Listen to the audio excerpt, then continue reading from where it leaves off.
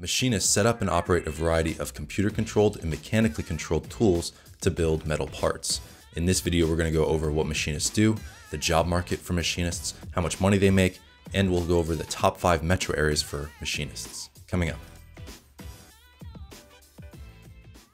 Hey everybody, my name is Stephen Hack, and this is CareerWatch, a YouTube channel focused on bringing you the latest, most up-to-date statistics on different careers. We have weekly videos on job statistics, salary statistics, and other general career information. And if you enjoy this video, support this channel by giving it a like. Machinists use machine tools such as lathes, milling machines, and grinders to produce precision metal parts. Many machinists must be able to use both manual and CNC machinery. CNC machines control the cutting tool speed and do all necessary cuts to create a part. The machinist determines the cutting path, the speed of the cut, and the feed rate by programming instructions into the CNC machine. Machinists create a wide variety of metal parts, including steel bolts, titanium bone screws, hydraulic parts, anti-lock brakes, and automobile pistons. After creating the parts, machinists sometimes will present them to customers and make modifications as needed. Machinists work in a couple different settings. 22% work in machine shops, 20% work in machine manufacturing, 12% work in transportation equipment manufacturing, 5% work in employment services, and 3% work for merchant wholesalers. Next, let's take a look at the national job market for machinists. Over the past 20 years, machinists have had a lot of job volatility. In the year 1999, there were 419,800 machinist jobs. By 2004, the number of machinist jobs fell to 361,280 jobs. And then you have this general job volatility that continued all the way to 2018. By 2018, the government recorded 384,350 jobs for machinists. This means there are 35,450 less jobs in 2018 than there were in 1999. The total number of jobs is lower than in the late 90s and around 2008. But the number of jobs in 2018 is higher than 2017, so that is good news. Next, let's take a look at the unemployment rate for machinists. 2009 was the absolute worst year for machinists over the past 20 years. Unemployment spiked to 11.1%. This year was in the midst of the Great Recession. The second worst year was in 2002, where unemployment spiked to 6.4%. Recently, things have been looking up for machinists. The unemployment rate was recorded at around 2% in 2018, which is a 20-year low. So there has been quite a bit of job volatility for machinists over the past 20 years. Job growth has been somewhat limited. The next question is, will this continue?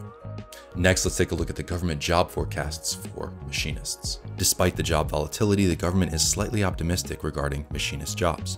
The government is estimating a gain of 3% of jobs for machinists from 2018 to 2028. The average occupation, on the other hand, is expected to rise by 5%, but 3% is pretty good given the past 20 years. Next, let's take a look at what kind of money machinists earn nationally. In 1999, the average machinist was making on average $30,540. By the year 2018, the average wage had risen to $45,250. So wages rose for machinists by $44,520 over a period of 20 years. Finally, let's explore which metro areas are best for machinists. The average wage is around $45,000 per year, but certain areas of the country pay more than this. Also, certain areas of the country have a lot of jobs, and certain areas of the country have not so many jobs for machinists. So here are, in my opinion, the 5 best areas for machinists. This list considers cost of living, number of jobs, and the average wage. Let's take a look. Number 5 on this list is the Detroit, Michigan metro area. In Detroit, there are over 12,000 jobs for machinists, one of the best job places in the country for machinists. The average wage is a little below average, but it's offset by the fact that Detroit, Michigan is an extremely cheap place to live. Number 4 on this list is the Seattle, Washington metro area. There's not nearly as many jobs as in Detroit. There's about 6,700, but the Seattle average wage is $54,750, which is almost $10,000 above the national average. But the Seattle, Washington metro area is not a cheap place to live. Number 3 on this list is the Houston, Texas metro area. There's over 10,000 jobs for machinists in Houston, which is not quite at Detroit's level, but it's above Seattle.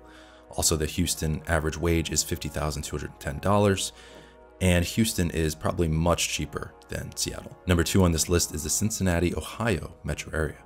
There's about 5,000 jobs in Cincinnati, and the average wage is $50,480, which is $5,000 above the national average. And number 1 on this list is the Minneapolis, Minnesota metro area.